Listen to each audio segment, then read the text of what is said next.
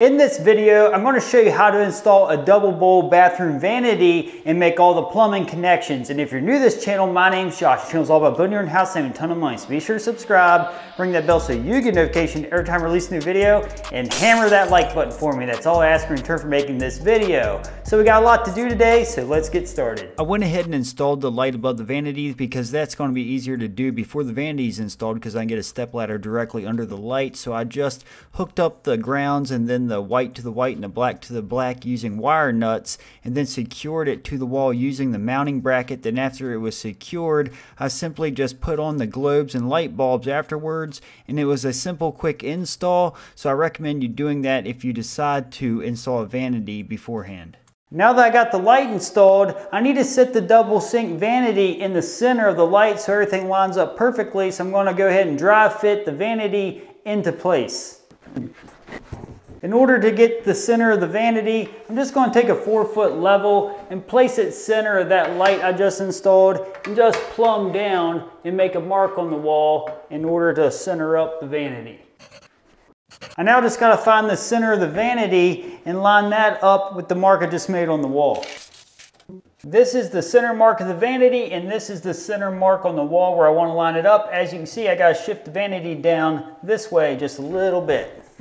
That looks pretty darn close. Now that I had the vanity sitting up against the water pipes to where it's going to be installed, I'm going to open up these doors, and then I'm going to mark in the bottom of this vanity where the water lines in the back are going to come up through and drill out a hole for them. I'm just going to take a speed square and lay it square against the back of the vanity and about the center of that water line. And then I'm going to mark it down here on the vanity and then do the same to the water line over here.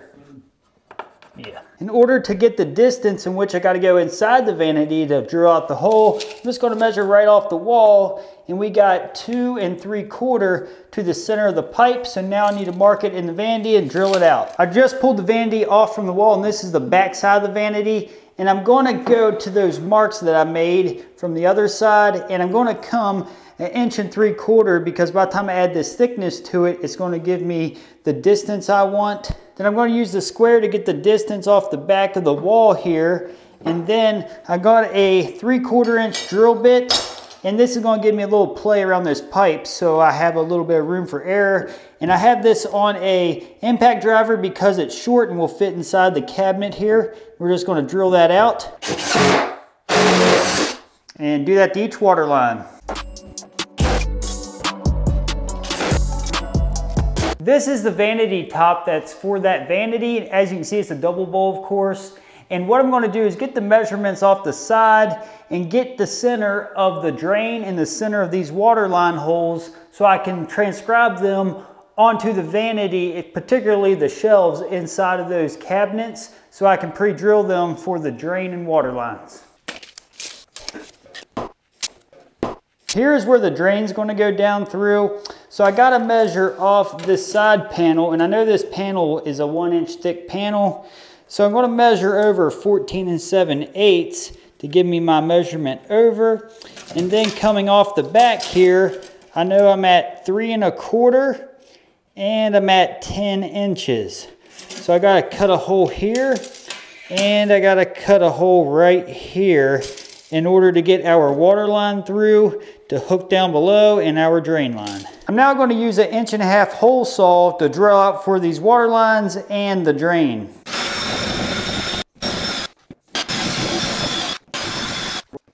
I'm now going to address the drain lines and the water lines before I set this vanity into place. And some things we'll need before we get started is PVC cement, primer, a Sawzall of some kind or some way, whatever way you use to cut PVC pipe. And I got a little bit of emery cloth, and I got some adapters that's going to be a place for the P-traps to hook into on the drain lines. This is the water faucet I'm installing on the vanity, and it has plenty of length, so I know I just need to cut this water line about 10 inches up off the tile in order to give me plenty of room to hook these water lines to. I'm just going to measure right up off the tile about 10 inches, and you want to check whatever water lines you got and whatever faucet you got because it may be a little different. You may need to keep these taller or shorter. It all depends. I'm now going to take my pipe cutter and cut right on that 10 inch mark. And to avoid dust getting into these while I'm working on the drain line, I'm going to put pieces of plastic over the pipes. I'm now going to cut this pipe off that's coming out of the wall where I roughed this in. If you need to know how to rough in plumbing for a bathroom, check out the video card in the top right hand corner of the screen. But I'm just going to measure 1 inch off the back end of this plumbing pipe. So about right there should be plenty of distance. And now I'm just going to take the Sawzall and cut square onto the pipe.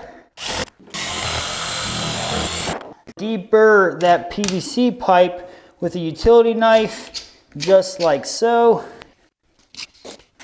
And you definitely want to make sure you hit the inside of this pipe, because if you don't, hair can get caught on those little burrs. I'm now going to take a little bit of sandpaper and go around the pipe, because there's a little bit of paint that got on it when I was painting. I'm now going to install this adapter, and you can find these in my Amazon store. I'll put a link in the description below. But the first thing I'm going to do is prime my fittings. I'm just going to use a little bit of primer and go around them and inside of this fitting. And I'm now going to use the PVC cement and attach that fitting. I'm first going to go around the pipe, and after I go around the pipe and go around the fitting, we're going to push this on and give it a quarter turn as we push, and then hold it tight for at least 20 seconds and release. And that's all we're going to do right here until we put the vanity into place. Before I set this top on top of the vanity, I'm first going to install the drain and the faucet. In order to do so, I like to place something to prop this upright so I can work on everything without it laying flat onto the ground. Faucets that I'm going to be installing is made by Delta, and I'll put a link to these in the description below so you can purchase them if you want. It's just going to have your drain. It's going to have your actual faucet in here. Now, like I showed you earlier, this comes with water lines already on them, so you don't have to purchase them separate, which is really nice.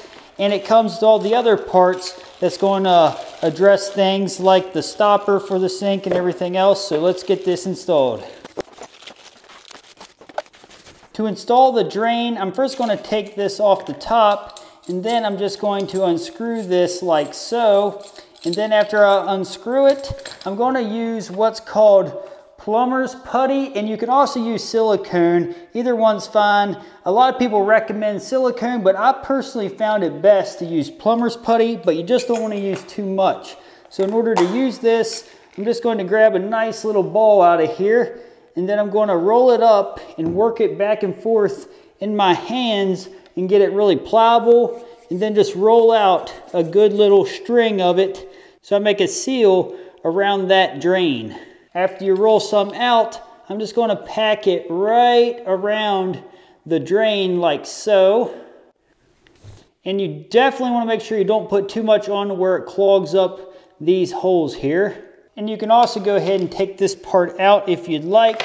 I'm now going to take this nut down to where it exposes more of this threaded drain. And I'm now going to reach around the sink and place this part into the drain hole, and then take this part and tighten it into that drain. After you got that threaded on all the way, we got to make sure that this part is facing the back of the countertop. And now we got to tighten up this nut around back until this donut goes around this hole. After that's hand tightened, I'm going to take a pair of channel locks and tighten that nut down a little more to make sure we get a good snug fit. I'm now going to install the water faucet, and all I got to do is fish the water lines down through the countertop and then hold it tight where it belongs. And then I'm going to take this metal piece that it came with, and it's going to go over the water lines and thread right over top of this threaded connection here. And then I'm just going to take this tool that came with the nut up top, and we're going to go ahead and thread it on to that bolt. And it also has this spot thing you can turn on the side to get it extra tight. Then after it's tightened up pretty good, I'm just going to pull this tool off of the nut that it came with. I'm first going to install the stopper into the hole before we put the back onto the faucet. I'm first going to take this piece and slide it down the back of the faucet. And then I'm going to take this piece and undo this nut here. And then this is going to place right down to that hole like so. And I'm going to remove this and then place this nut back over where the drain is and then tighten this down into place. But don't over tighten this, just kind of snug it up good. And then I'm going to take this piece and it's going to slide over this black piece and we're just going to tighten it right around here somewhere and snug it up kind of decently. And then I'm going to take the metal piece, place it over that piece and then back over, then tighten that onto it. And that's just going to kind of hold it into place.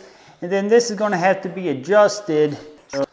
And then I'm just trying to see what works the best here. And that actually seems to be better right there. So again, once it's set, we can adjust this more later. We're now going to set the vanity into place and we got to go over the pipes that's on the floor. Got the pipes in as we lean this vanity back and then set it over those water lines. My wife, also known as the boss, did help balance the vanity as we guide the pipes into the holes. All right, yep, I'm good. Oh yeah. All right, we got it in. Awesome. Now that it's setting where it belongs, I'm going to go ahead and level it into place using a 4-foot level. And if we take a look, it looks like setting pretty good. This side needs shimmed up just somewhat. And then we got to level up the legs. Now that we're level across the front, we need to check the sides. And if we look across the side, it looks really good too. And also check along your wall and see if you need to make any adjustments there as well. But that looks good. And now we need to cut these shims. Now that we're setting level, I'm going to find the studs across the wall here and put a couple decking screws through this vanity into the wall just to keep it secured into place. Now that I've found my studs, I'm going to pre-drill with the 1/8 inch drill bit and anchor with 2-inch decking screws. And you want to be careful you don't draw your screw in too tight, because if we're setting level now, if you draw it in too tight, it could make this unlevel. It's now time to set the top on top of the vanity. All right, we're going to keep it set and upright and try not to lay it flat if possible. Then we're going to go ahead and set it right into where it belongs. Now we're going to slide it back against the wall. All right, nothing wrong with that. With the top setting up here, we realize we need to extend the tailpipe on this sink to get below this shelf. In order to do so, I got 1 1/4 inch tailpipe with the slip joint that's going to slide over this. But in order to do that, I got to have him lift up on this side of the counter as I maneuver this into place. I'm just going to tighten that down and just kind of snug it for now. And now we got to do the same thing to the other side, but also here's my water lines, and they're going to go right down through this hole in the back that we cut out earlier. I'm now going to use what's called an 1 1/4 inch P-trap, and this all comes in a kit, and I'll put a link to it in the description below so that way you can purchase this. Now I'm going to dry fit this onto that tailpipe.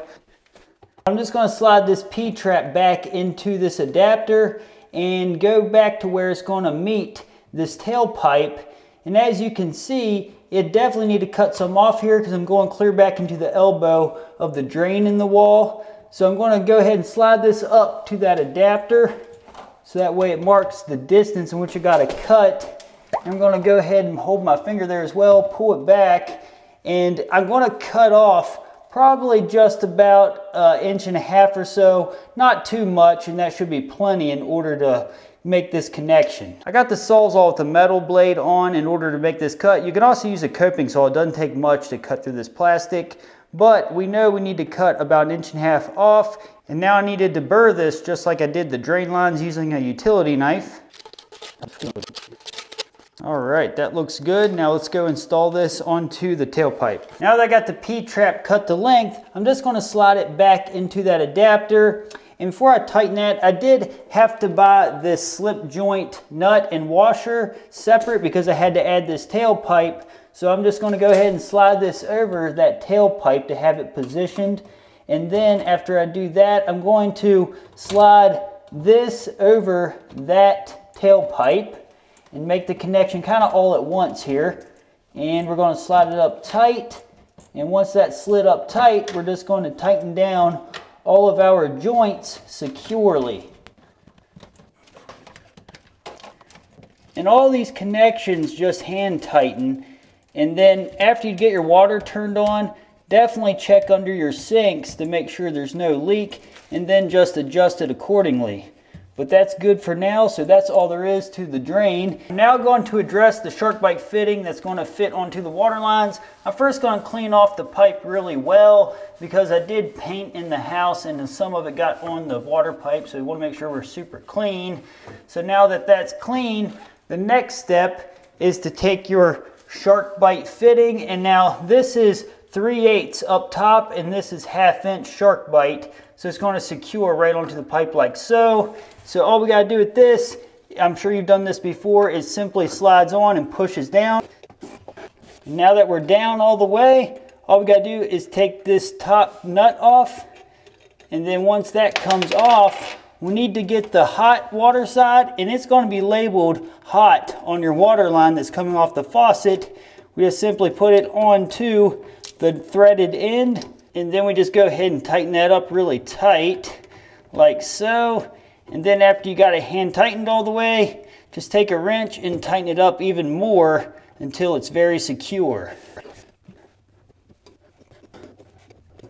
After you got that snugged up all the way, that's all there is to it. And then you can turn this little sleeve here to make it look nice and pretty, and always keep the water shut off for now, so that way when the water turns on, water's not going to the sink. And just a quick overview, we're coming down to an 1¼ inch tailpipe and going to an 1¼ inch P-trap, and then going back to our 1¼ inch adapter that goes into the 1½ inch pipe.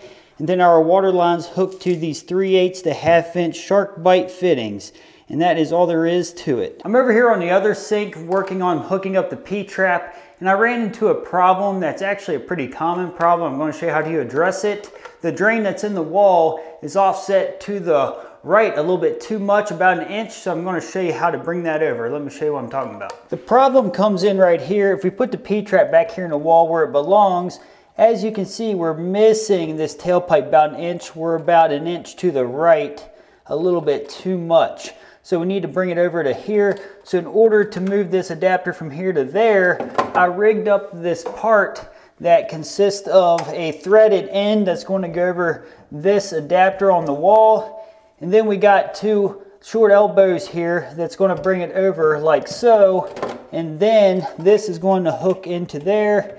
And then this is going to hook onto our tailpipe, fixing the problem. So I'm going to show you what this looks like after it's all glued together. Whenever gluing together fittings, it's important to try to be in a more ventilated area if possible, so I decided to do this out in a larger room. After I got it all permanently glued together here, as you can see, it shifted it over a perfect amount for the P-trap to go into.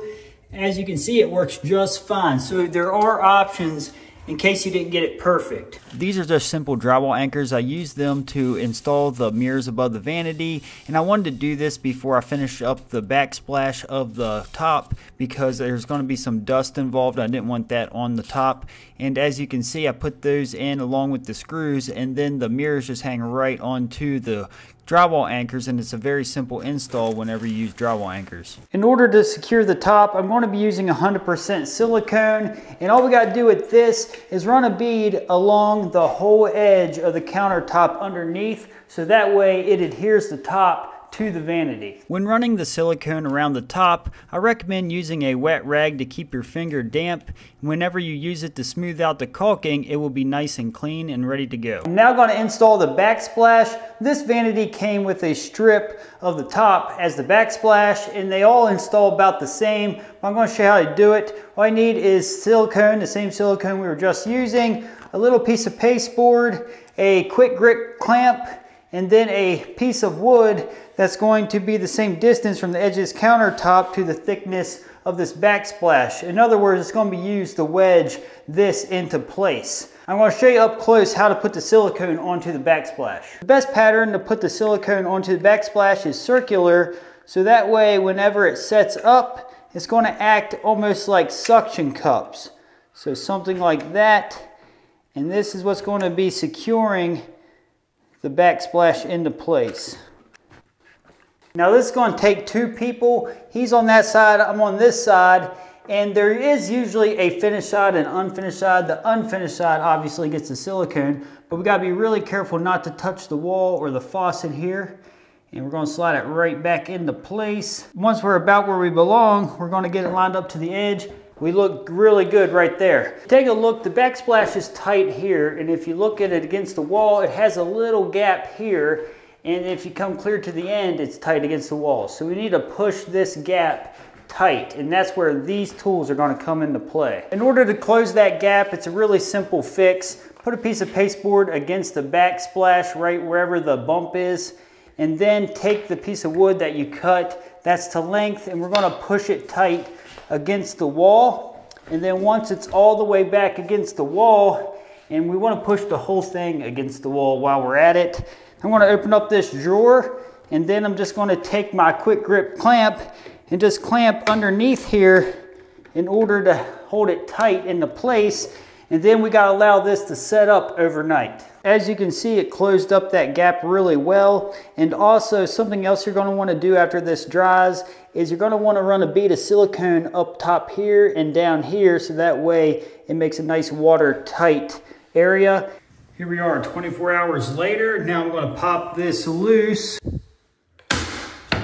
And as you can see, that was held into place as it set up overnight, and that looks really good. Now we just got to caulk the top and the seam. If you'd like to see how to install this hot water tank, check out this video. It'll help you out.